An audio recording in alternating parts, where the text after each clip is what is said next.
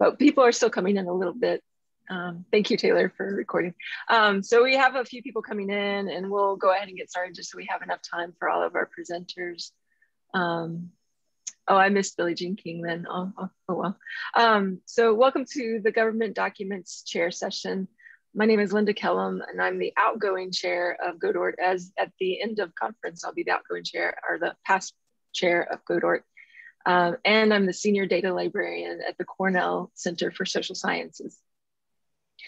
Today's session is on the evictions crisis facing our country. According to the Eviction Lab at Princeton University, 61 million eviction filings were made between 2000 and 2016. And the Census Bureau's Household Pulse Survey, which we talked about in our GODORT session on Thursday, discovered that as of late December 2020, more than 10 million renters are behind on their rent payments and at risk of being evicted. Despite the federal evictions moratorium, which we'll talk about today, hundreds of thousands of renters have been evicted from their home. As the author Matthew Desmond notes, many of these people are one misstep from losing everything. While this is a complex issue, it is a fact that evictions disproportionately impact poor people, people with lower levels of education, people of color, victims of domestic abuse, people with disabilities, and of course, their children. In other words, the people who are already the most vulnerable in American society. And many of us work with these patrons in our libraries, not just in public libraries, also in academic libraries. We have patrons who are at risk of being evicted or who have been evicted amongst our students. So today I'm very pleased to bring three distinguished guests to talk about this issue. First, we have Deborah Thrope. She is the Deputy Director of the National Housing Law Project.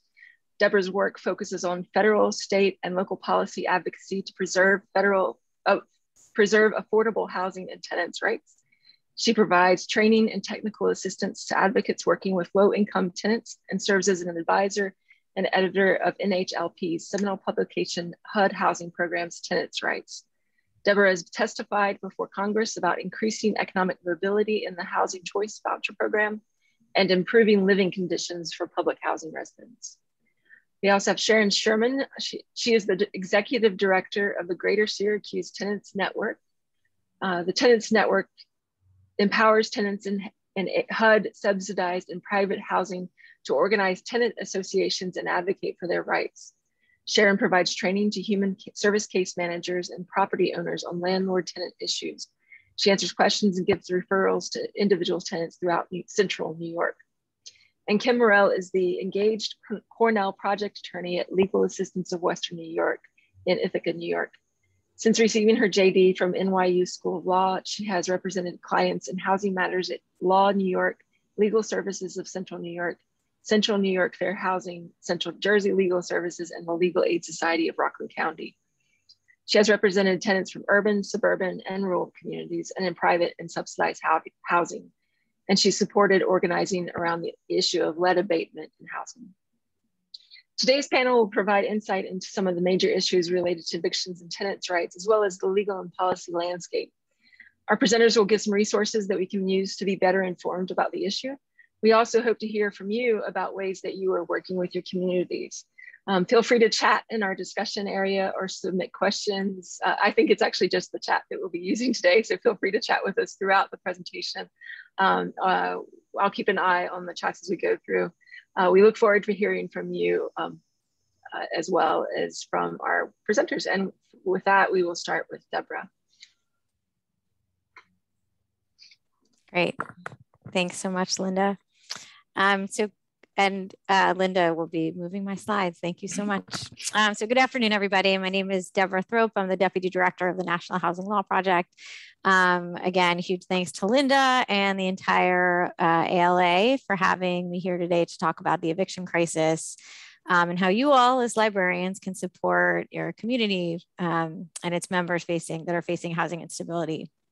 And we're really excited to get this invite from Linda and the ALA. And we actually had a little internal fight at NHLP over who would get to present at the ALA conference, because we respect the organization and all of you so much. So thanks again for having me here.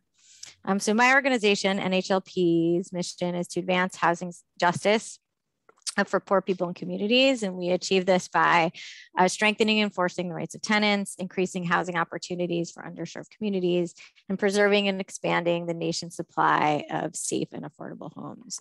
So our organization also hosts a field network of about 1,800 legal services attorneys and also other housing advocates working in the field. I believe both of our panelists are members of the Housing Justice Network, but it's this network that informs all of our policy advocacy.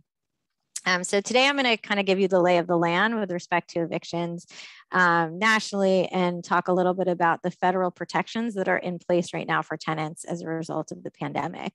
I'm going to highlight some resources along the way for all of you who may have an opportunity to help families who are facing housing instability. Then I'm going to turn it over to my co-presenters who work directly with at-risk tenants who can talk more about how all of these things play out on the ground. So next slide, please. Thanks. So I'm going to back up a little bit and start by talking a little bit about the crisis that the U.S. was already facing before COVID-19 hit. So we were in an affordable housing crisis nationwide. There simply isn't enough affordable housing to meet the needs of family across the country. And this probably comes as a surprise to nobody that's tuning in today. So as you can see on this map, which is from our partners at the National Low Income Housing Coalition, in some states, there are less than 30 available and affordable homes for every 100 extremely low income households. Nationally, 1 in 4 renters are severely cost burdened, which means they spend more than half of their income on housing. And that number is even higher for different households, including households with children and some of the groups that Linda discussed earlier on in the introduction. And what it means is these families are one paycheck away from being forced to choose between food and medical care and rent. So enter the pandemic. Next slide, please. So because of this affordable housing crisis that was in place before COVID, the subsequent eviction crisis really has come as no surprise. So many families experienced job loss and reduction in hours that made it really difficult to keep up on costs such as rent. So when COVID arrived and the economy started to tank, we and others in the field predicted this tsunami of evictions. And the government responded, all levels of government responded by enacting tenant protections, such as eviction moratorium and federal rental assistance and other measures. And I'm going to talk about some of those today.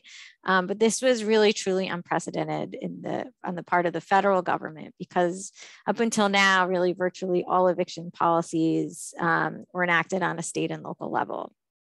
So as a result of the protections, we've managed to hold back the tsunami of evictions that we did predict in March 2020, although as Linda also pointed out, there's still a lot of people being evicted during the pandemic. And importantly, these protections many of them have expired or are expiring or will expire soon. So it's likely a matter of time before we see the real effects of COVID on families and communities with respect to renters. Next slide, please. So according to the U.S. Census Bureau's household pulse survey from this month, there are 7 million households in this country delinquent in rent, with 3 million households likely to leave their homes due to eviction within the next 2 months. So how does this compare with normal times? Next slide, please. So they're normally on average 3.7 million eviction filings per year. That's a staggering number. So all the data on the slide is from the Eviction Lab, which Linda also mentioned in the introduction. It's a research center devoted to tracking evictions nationwide. And it was started by Matt Desmond, who wrote the book Evicted, which I highly recommend for all of you who have not read it. It paints a really stark picture of all the things we're going to talk about today. But according to the Eviction Lab, we're missing about 1.3 million filings. So it's likely that a number of the evictions, these 1.3 million evictions that otherwise would have been filed, that have not been filed in normal, that have not been filed, these are the missing evictions. And part of that is because of the tenant protections that have put in place. But again, many of these protections are being phased out. So these numbers are horrifying for a lot of reasons, both the regular numbers and sort of what we're, the wave that we're anticipating. Evictions have an enormous impact on families and communities. And one thing that we've learned during the pandemic is that eviction prevention is key to public health, right? Because during the pandemic, one of the reasons we saw the protections was because housing stability was in fact disease prevention. Next slide, please. But evictions have many other profound effects on families and communities. So for example, eviction can cause a disruption of employment and education. Families often have to attend court appearances if they're being evicted, or they might have to move really quickly. A loss of personal belongings. Oftentimes a landlord or a sheriff will actually put somebody's personal property out on the street. An inability to access other housing. If you have an eviction, no matter what the disposition, even if it's just filed, that eviction can end up on your credit report basically forever, and make it really difficult to access housing in the future. And then evictions also have incredible impacts on communities. When people are displaced, we see loss of workers, productivity, a huge impact on schools and childcare providers, because oftentimes families have to take kids out really quickly in the case of a fast-moving eviction. So overall, evictions uproot families and communities. Next slide, please. And there are also enormous racial and gender disparities among the rates of evictions. Black and Latinx households are a disproportionate share of defendants in eviction cases, and they also receive the lion's share of judgments. And Black women and children in particular are most impacted. And again, this data is from the eviction lab that shows these enormous racial disparities. And also important to keep in mind, these are the same communities that were disproportionately impacted by COVID. Next slide, please. Thanks.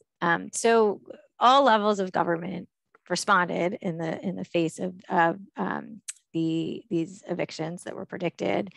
And they responded in a number of ways. So these first two, eviction moratorium and rent relief funds, are really the shorter term strategies to sort of slow everything down and stop as many evictions as we can. But then of course, there's also longer term strategies that are needed to protect tenants in the face of this affordable housing crisis in the long term. So first, eviction moratorium, generally, of course, prevent displacement of families, but what it also does is buys time for families to access the emergency rental assistance dollars that are currently in the community, and I'll talk more about that too. But eviction moratoria generally stop not only evictions, but utility disconnections as well.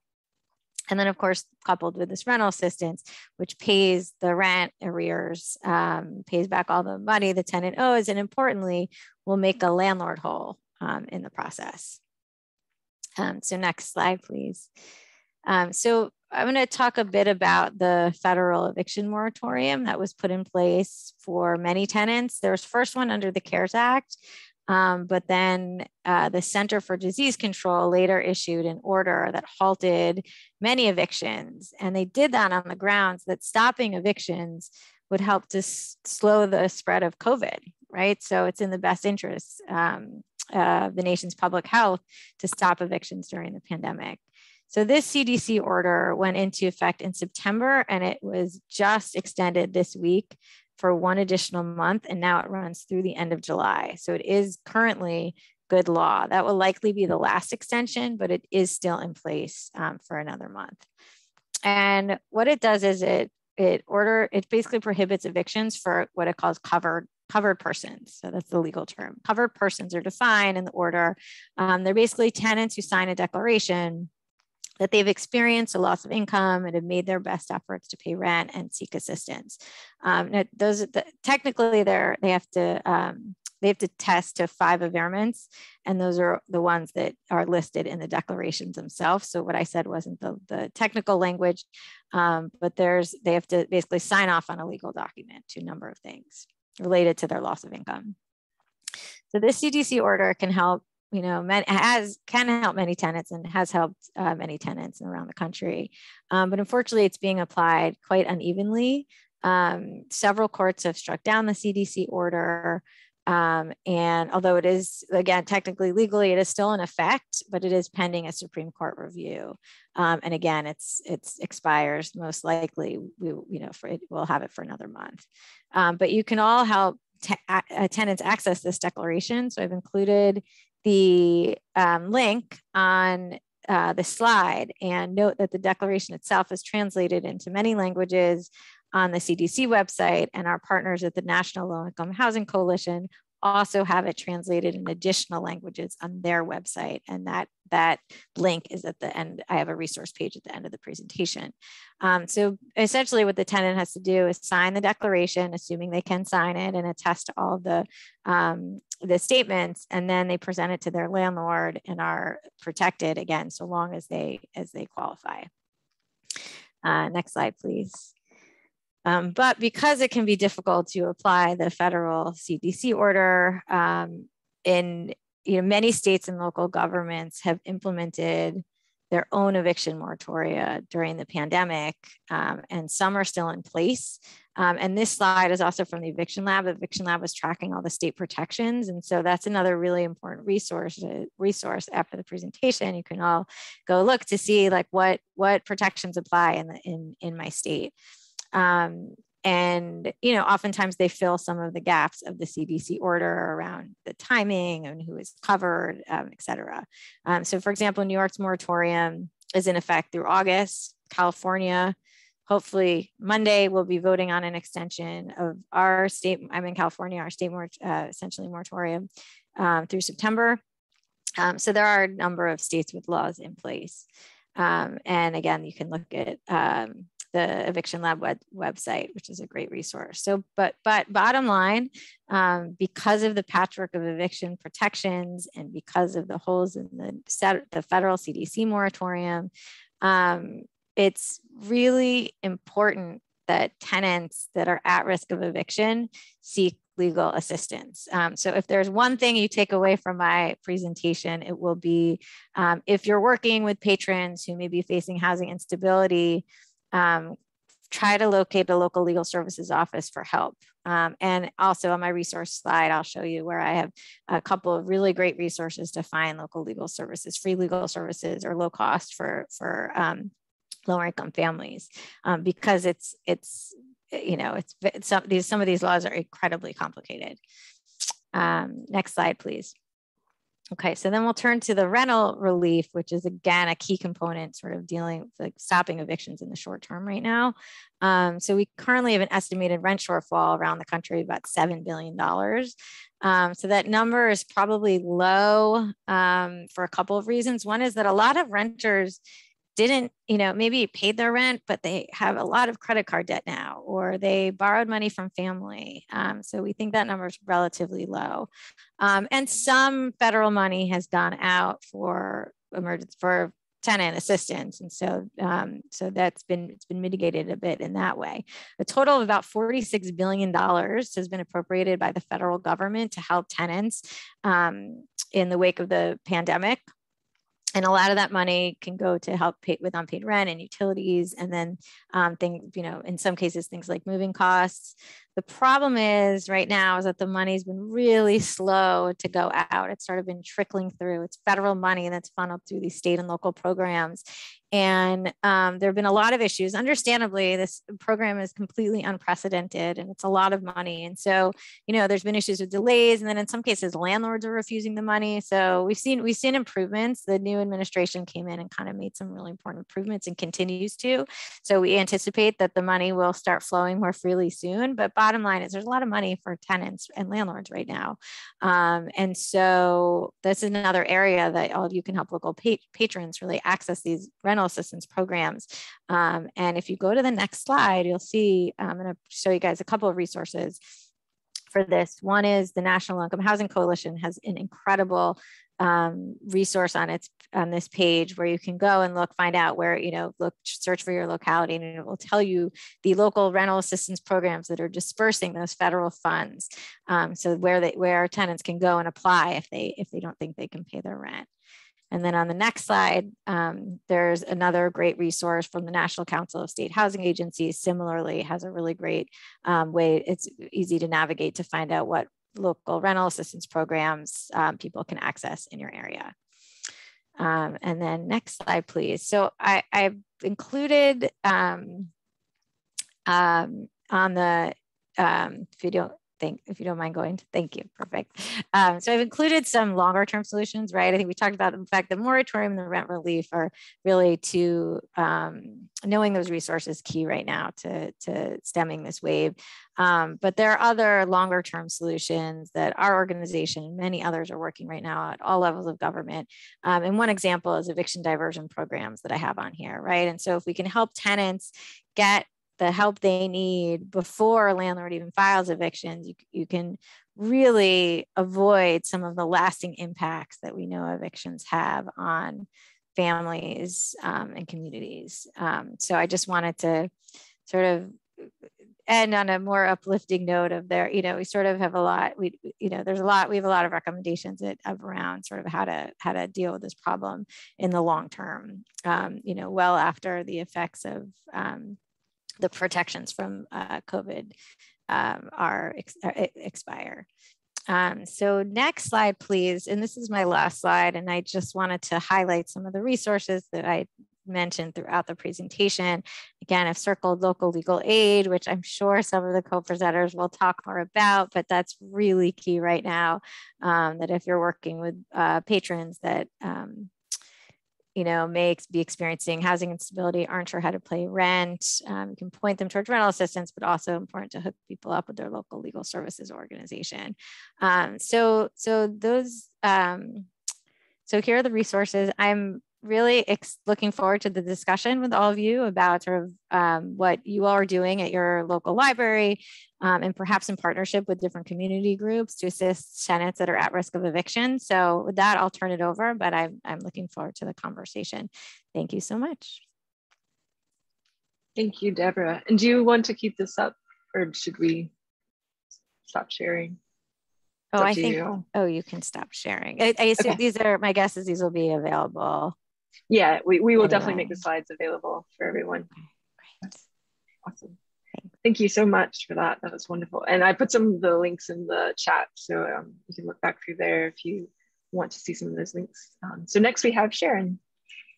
Hi, I'm Sharon Sherman, Executive Director of the Greater Syracuse Tenants Network. And we're a nonprofit organization. I am not a lawyer. My other two colleagues on the panel are attorneys. So I'm just a plain old tenant organizer. And there aren't that many organizations across the country that just serve tenants. In New York State, there's Greater Syracuse Tenants Network, United Tenants of Albany, United Tenants of Mount Vernon in Westchester, and a bunch of groups in New York City. So, and I think that's true across the country, that there are tenant advocacy assistance groups in the major cities, but for most of the rest of the country, it really is our legal service organizations that are, on the front line in assisting tenants. I'm going to speak mostly about use of the local library, because that's what I'm familiar with. And they play a very, very vital and important role in helping tenants, particularly due to the digital divide we have. And so many things today are only accessible if you can get on the internet. And that puts a tremendous number of people at a great disadvantage. But libraries in Onondaga County, where I live, they have computers and people who can help you with the computer. And as we look at both the eviction crisis and the rent relief programs that are available, this is where libraries can and already are playing a very large role. And we're very happy that our county library system has just finally returned to pretty much full service, where anyone can just walk in when they need to, because that is vital, again, to people. So the first thing with the eviction moratoriums the federal one that was available to the whole country. And now, as Deborah said, has just been extended for 1 more month. There is a form connected to asking to be considered. I may not be saying in legalistic language, but tenants need to fill out a form to claim this protection against eviction. And that form is available online and could be filled out at your local library and then printed out. And there's various places like giving it to your landlord and others. We still talk about trying to get legal service assistance, but the reality is that legal service agencies are really overwhelmed with people who their cases have already gone to court and trying to represent those people. I know that one of our groups called the Volunteer Lawyers Project sent out copies of these forms to tenants who called them, but getting the forms filled out and submitted is something that people who don't have access, and also if your only access is through a phone, it's not a very easy way to fill out a form and get it printed so you have a copy. So that in New York State, as was mentioned, there are so many different variations. New York State, we have an extension until August 31st for the COVID-related issues. Very important to the tenants I speak to is that there are so many tenants who would have been evicted during this time period, but were not evicted because the courts were closed. And their lack of paying the rent was not related to eviction, to COVID. They would have been evicted under normal circumstances. It's very important that those tenants are educated that they need to seek legal help even faster because they're not going to be protected. And in other states, you know, I just was reading about Texas, where my colleague Sandy Rollins has been quoted from the Texas Tenants Union. It is very, very dire there. Evictions are happening every day, and it's not even clear that they're going to pay attention to the CDC's latest extension. So what state you're in really matters. But the libraries, in terms of helping people fill out these simple forms, submit them electronically, get a copy printed out so the tenant knows what they did, that would be very helpful. Beyond that, there is a lot of money available, but it is, as has been mentioned, coming out very slowly, and that's because of government bureaucracy. The CARES Act money flowed through HUD. The second group of money flows through the Treasury Department, and these federal agencies are used to making their #1 priority protecting against fraud. Well, right now, our #1 priority should be getting the money out. And Congress did make a lot of improvements with the current program, the second batch of money that was on the slide, to make it easier, but it's still pretty tough. It's very important, again, to look at the resource about where the programs are located.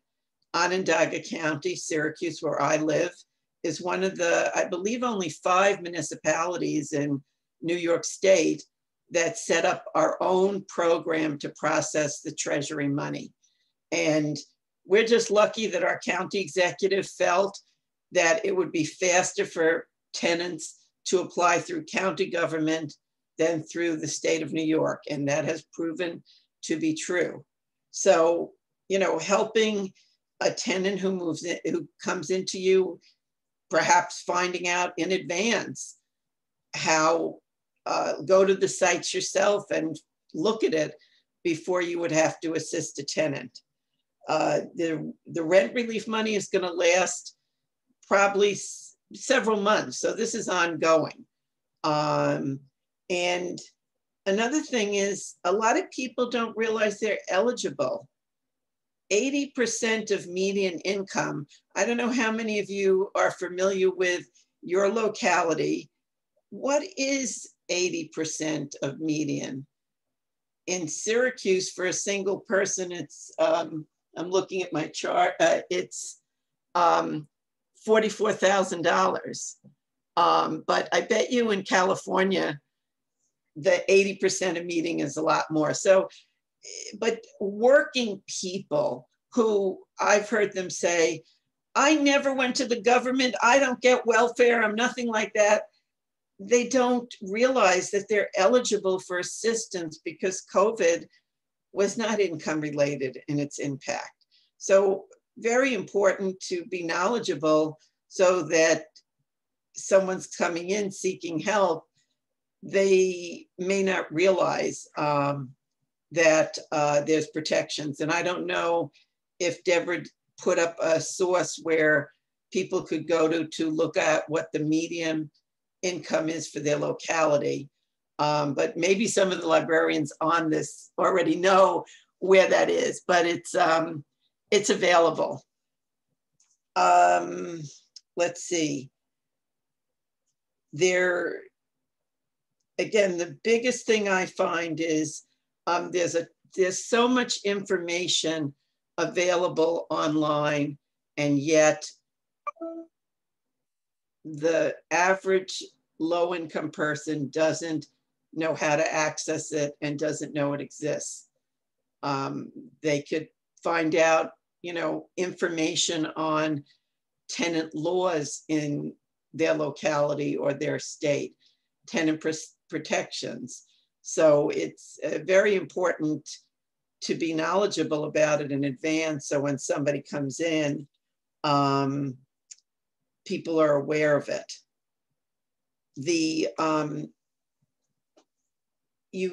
One of the other issues that you can't resolve is that if a tenant applies via email for rent relief, the government is going to try to respond to them by email, but these tenants don't have email. So they just have to be careful. There's usually a place where you could say that somebody else is assisting them and that they don't have email, even though they were able, with your help, to apply for the funds.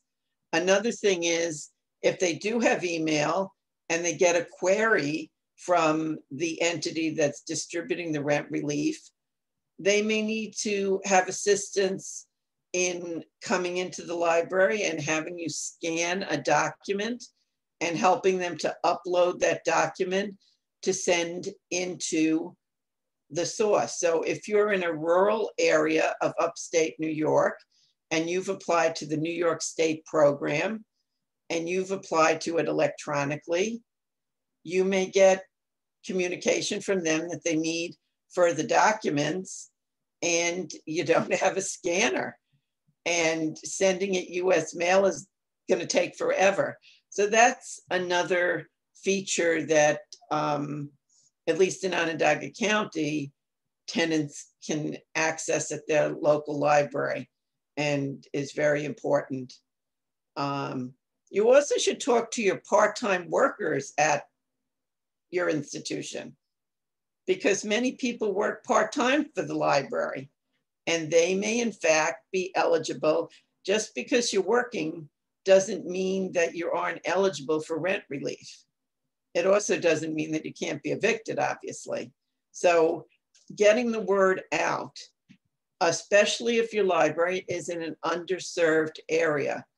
Most of the counties have information on what areas of the county, what are the poverty areas where people are more likely to be evicted. And these are the places where, in our county, again, we were a lot of nonprofits were enlisted, even with a little money, to help in this outreach, to try to go out into these underserved areas and get the information out and get people to apply. So I think there's a few things that I wanted to mention.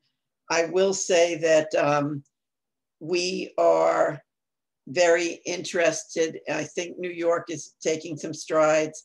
When we talk about right to counsel, people have a right to a lawyer in a minor, in criminal matters, but at least in New York State, if you're getting evicted at this point, you don't have a right to be assigned a lawyer if you can't afford it. So we'd like to see, the ability for any tenant appearing in an eviction court to have a lawyer. And we've been very successful in Syracuse in eviction diversion programs. And what that means, which again, local libraries can help, is under normal situations, tenants sometimes don't know that they're not getting everything they could get to help them pay the rent. And that includes people senior citizens who don't know that they could get food stamps so they'd have a little money for rent. They don't know that they could get energy assistance or, different programs. And at HUD subsidized housing in Syracuse, our city government has paid for Catholic Charities to come into these buildings and have tenants who are facing problems with paying their rent. They can get Catholic Charities to be their case manager and try to figure it out and try to see, maybe they can make a plan, maybe there's a mistake in what the management's charging. So that's part of the problem, that tenants don't know their rights and don't know all the sources available. Were there any questions in the chat, Linda? Rachel asked about ways that we can educate librarians when it comes to these issues, because I think that's a great question. And I think this kind of presentation is exactly how we can educate librarians. That we need to be talking with people like you who have these expertise. I would advise, just like Deborah said, read Matthew Desmond's book, Evicted. That's the worst. I mean, some of the things that occurred there are not legal in New York State, but part of it is not only knowing the laws, but understanding. I mean, a lot of times people say, oh, why don't they pay the rent? They don't understand the complexity of being poor in America. And also, a lot of issues about cultural approaches to what's the important thing to, what's more important, paying for your grandmother's funeral or paying the rent. And so reading more on, causes of poverty, cultural issues, to be, more understanding of how people get into this place, besides learning about the laws and things of that nature. Yeah, I definitely recommend that book. And I that part where she had to pay for I forget which person it was, but when she paid for her mother's funeral and forgo her rent, was just, it's impactful. It's definitely a wonderful book to read. Thank you so much, Sharon. We're gonna switch over to Kim so that we have time for Kim, and then we'll open it up to further discussion at the end too. Thank you so much. Thanks, Linda. And Deborah and Sharon, you really gave fantastic presentations with so much information. And I'll try not to duplicate the things that you've said, but give you maybe some specifics, being a legal services attorney, boots on the ground, and also some some thoughts I had about how librarians and libraries can help serve tenants to prevent eviction. So again, I'm Kim Morrell. I'm a staff attorney at Legal Assistance of Western New York, which is in Ithaca, New York. so upstate. We serve 14 counties, 13 of which are rural counties. And we serve all of those counties with only 7 offices. So I can give some perspective on how libraries can be of service in that regard. And just Legal Services is a nonprofit organization funded by different federal, state, local, and private sources. So as Sharon was mentioning, some folks have the conception that if a person is poor and they have to go to court, they're entitled to counsel. And such is not the case in most civil matters. And so nonprofit organizations like mine do our very best to meet the need, but there can be capacity issues. And so thinking about helping tenants do things pro se or without an attorney, we have web materials that clients in our area, tenants in our area could be pointed toward on our website. So I think that's what I have to say about LawNY. I would also echo what Sharon was saying about people thinking they may not qualify for whether it be the emergency rental assistance program or for representation from a program like LawNY. We represent people at 200% or below the federal poverty level. And so for a single person, that's a little over $25,000. For a family of 4, that's $53,000. And that dollar can stretch further or less far, depending on where you are. I will also just comment, just to stress that the moratorium, the federal moratorium and state moratoriums are not blanket coverage. So just by submitting this declaration, you're not guaranteed. You must, first of all, qualify. And the different states and federal government have different items that you have to attest to. And the other thing, certainly in New York, and I've only been using the New York moratorium, not the CDC moratorium, because it's been more advantageous. But in New York, there are ways around the moratorium that the landlord could claim that the tenant is a nuisance, so that even if it's a hardship for them to move. So, and the other thing I would add on the moratorium issue is that I have read that the fact that courts have been closed and or had moratoriums in effect has increased the number of illegal lockouts. So just comments while people were talking about the moratorium, or plural moratoriums. So my thoughts about working together as libraries and service providers to tenants and tenants.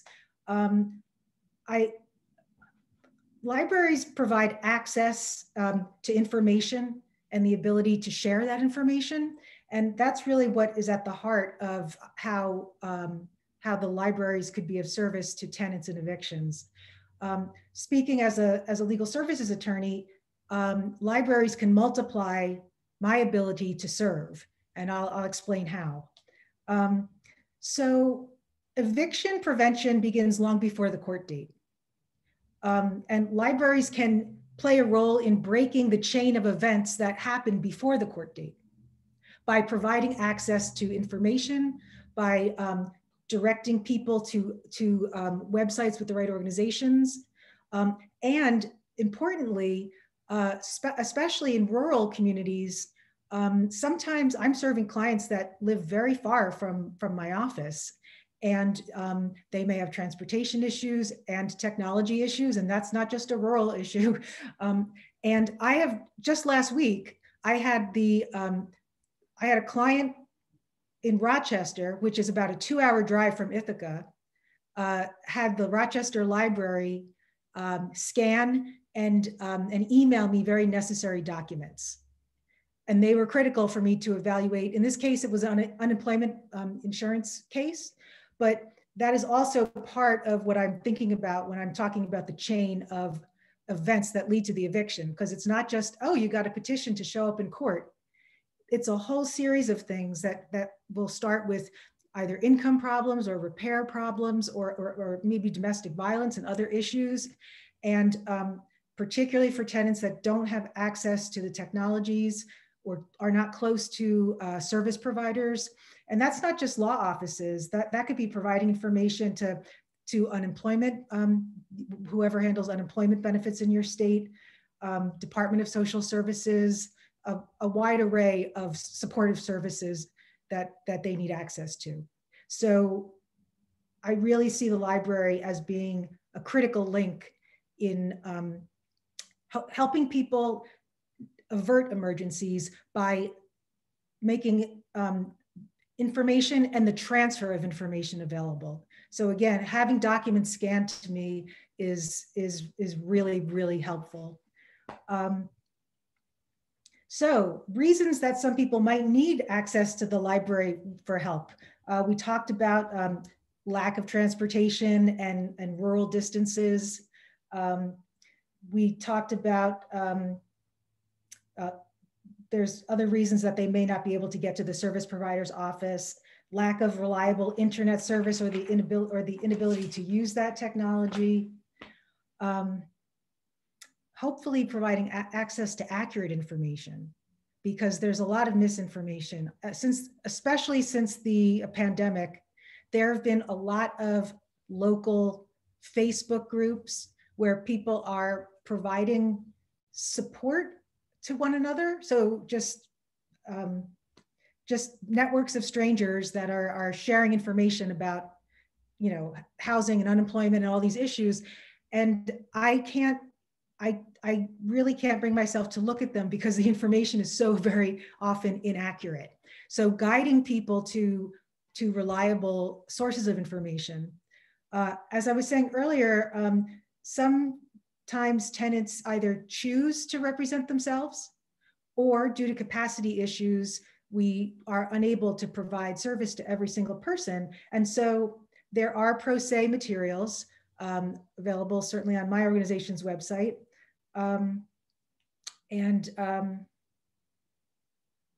Another important use of the library is actually using the space. So for lots of organizations, but for myself as a legal services provider, I might want to do community outreach or public education or have a remote legal clinic. So if there are community spaces available that could be shared with attorneys like myself or other service providers, we could help alleviate the need for tenants and other folks to have to travel long distances. We can bring services to them. So those are the major points that I wanted to hit, because so much was covered in the talk before me. But I'm happy to answer any questions. Thank you so much, Kim. That was fantastic. And I think one of the things I'll just point out, I think because we're from the same place, I know the mutual support group that you're one of them that you might be referring to. And I mean, it's interesting to see that phenomenon of people are really wanting to help each other, but at the same time, it can propagate misinformation if you don't have full picture of things. And so I definitely understand that one. So we've had a couple of people mentioning their own experiences, which is fantastic. It's very interesting to hear that. And then Heidi B, I just want to point out, talked about renters' rights workshops that her library has been putting on.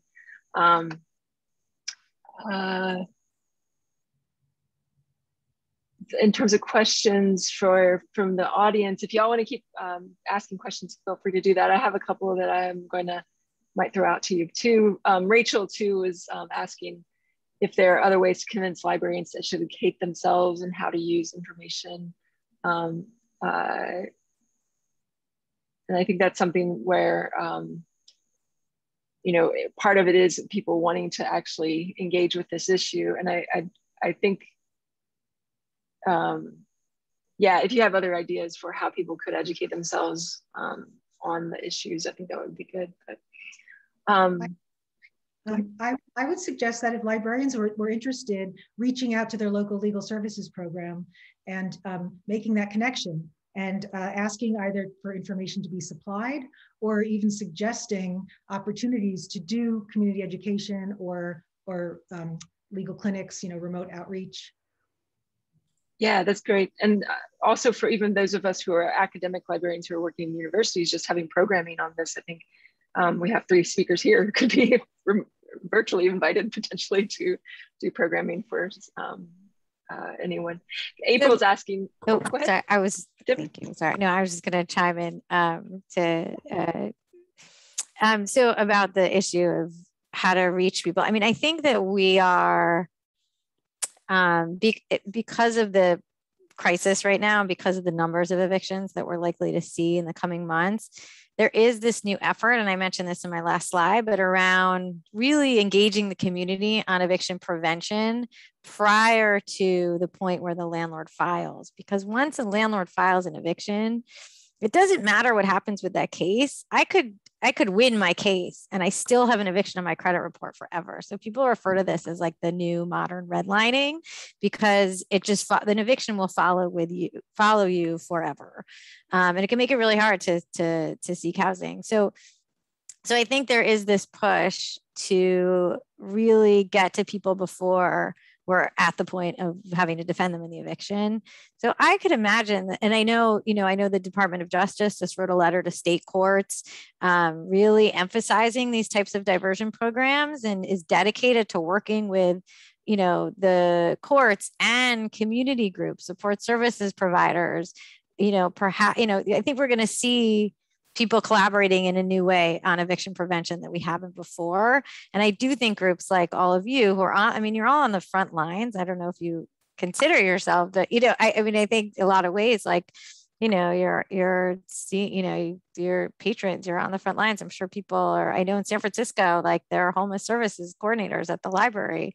So, I think to sort of maybe at least like sort of have your eyes and ears to the ground on this issue, there might be opportunity, at least to, again, like try to educate yourself on these programs and know where the correct referral is. I just think we're going to see a proliferation of these diversion programs that are going to really force community groups to collaborate in new and very innovative ways on this. Thank you. Anybody else want to? Sharon, did you want to chime in on this one?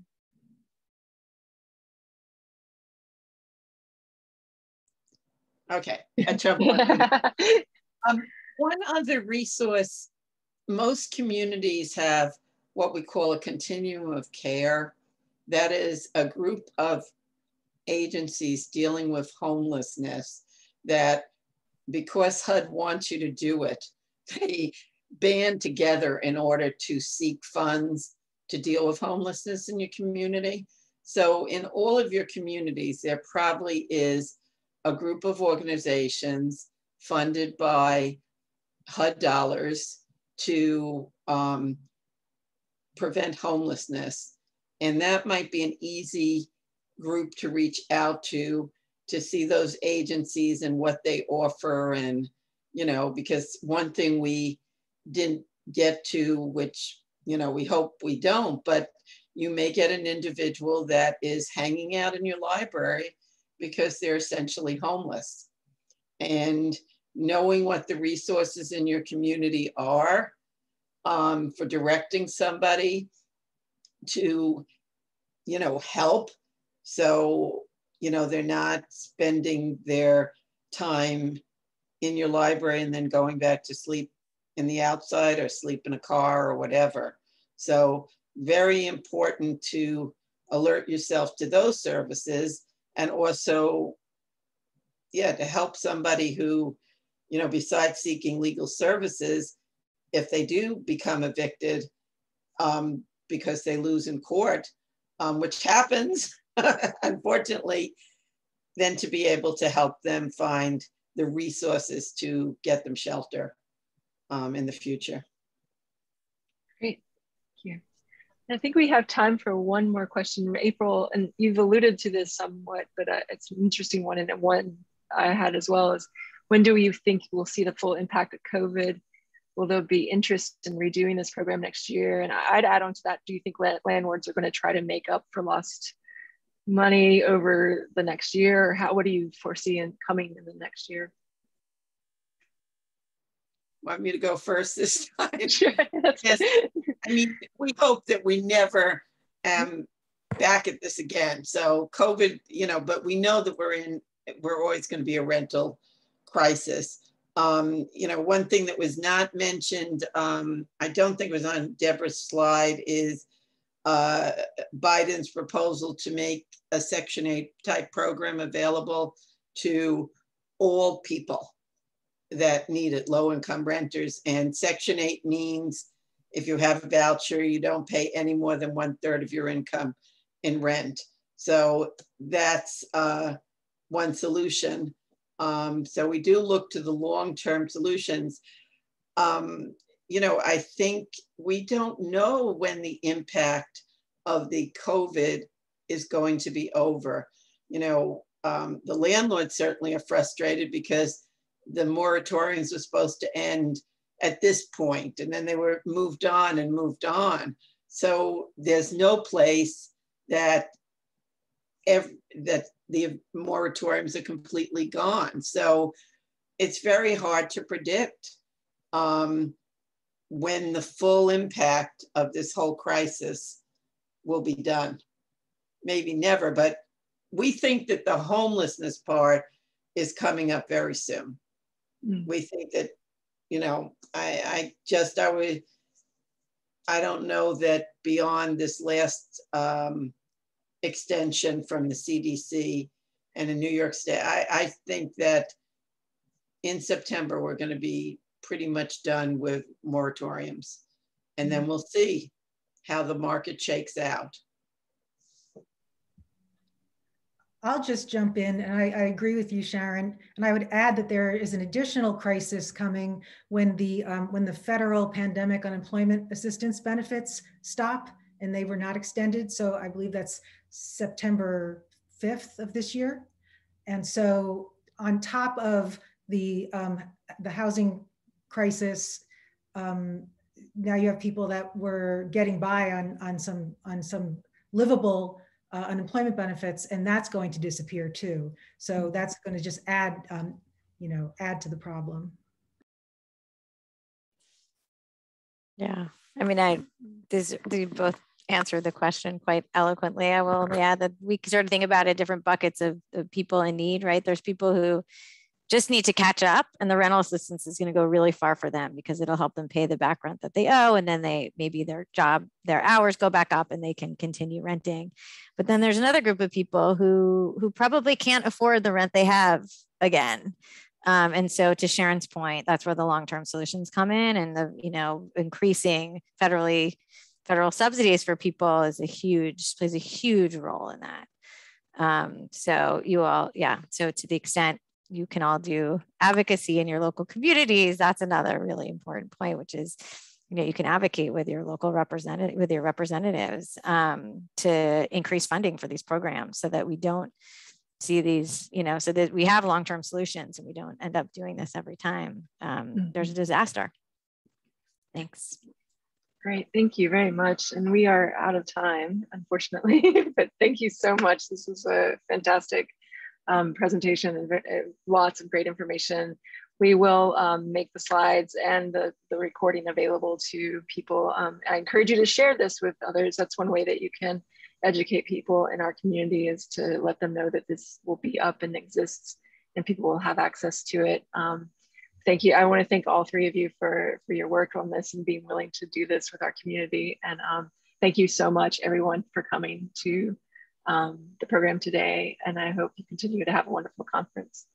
And there are lots of things coming in the chat. I don't know if you're seeing those.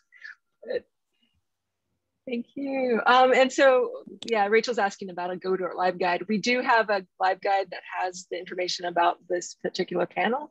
And I'll add the video and the slides to that as well, so that you can share that information out when it's later on. And I'll share that with you, the presenters as well, after we have it together. So, All right. Well, thank you. Thank you to everyone for coming. Thank you again to Deborah, Kim, and Sharon. And thank you, Taylor, for helping us out with the recording. And thank you, Linda. Yeah. Thank you, Sharon. Thank you, Kim. Great to see you all. Thanks, Sharon. Thanks, Bye, everybody. everybody. Take care.